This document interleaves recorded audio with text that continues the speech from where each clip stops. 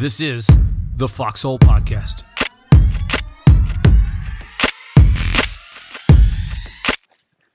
Anger, man, something that comes to mind a lot because not too long ago I was angry a lot.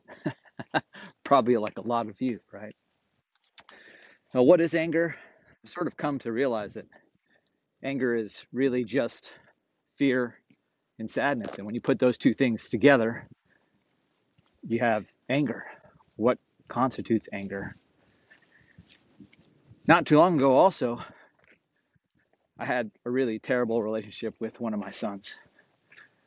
And despite having tremendous respect and care for him and loving him deeply, I was really unable to communicate that to him. I don't think he knew that I loved him very much. What he did know is I was angry at him. Man, we were traveling to sporting events on a regular basis, out of state, out of town, long weekend trips for him to play competitive basketball. Man, we would be in the car for 4 hours, sometimes longer, and we might only exchange a couple of words, right? One, he had to go to the bathroom. Two, he was hungry. That was the extent of our relationship. And no matter how hard I tried, every time I talked to him or said something to him, I would end up angry.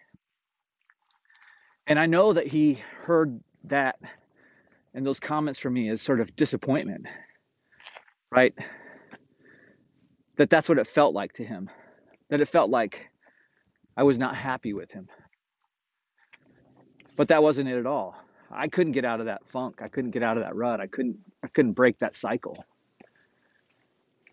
It took some other veterans that I work with and that we get together with. And this is why it's good to have a buddy system. It's good to have 3 to 5 other guys and gals like you that will keep you honest and keep you thinking and tell you the way it is.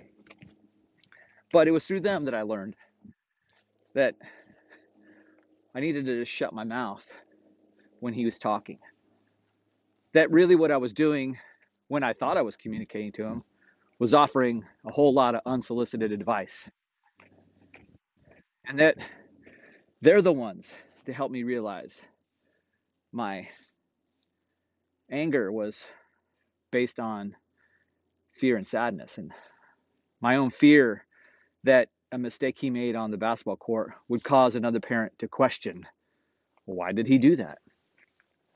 Or if he chose not to go to a certain tournament, well, what's going on? That I was afraid to have to answer those questions as a parent. And it also made me realize that much of his basketball career was based on my wants for him. From the moment he was born, I had a basketball in his hand.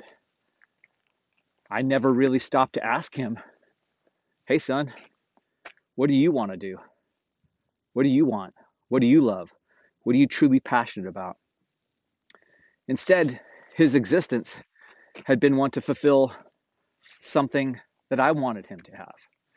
And now, here he is, every day approaching another day of him leaving the house and going off on his own, a man in his own right, and he's living for me. Completely unfair.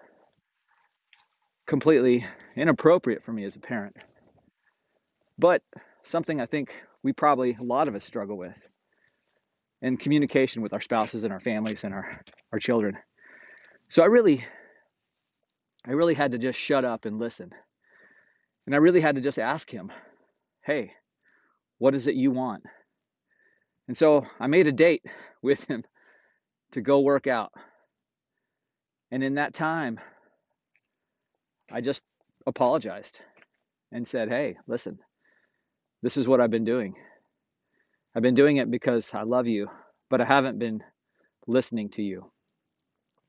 And that was the first time I asked him, what do you want to do?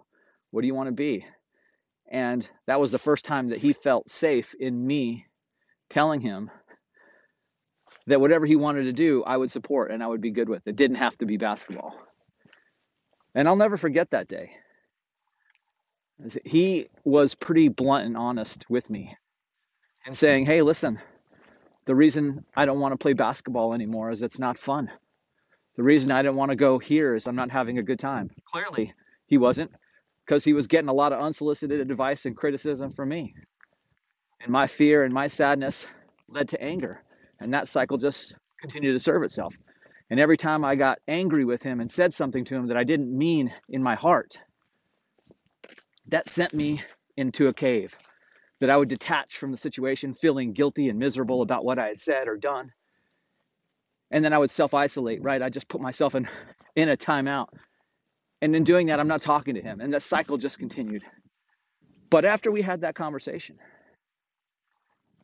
it was the first time that he felt, I think, that he could talk to me, that he could trust me, that he could say anything to me and it would be okay, that I would support him no matter what he wanted to do, that I was there to be his dad, to be his supporter, to be someone caring and loving for him, and not just someone critical of him. So I hope all of you, if you have something like that going on in your life, if you find yourself angry or upset about something, and you maybe realize that anger is just fear and sadness. This is the Foxhole Podcast.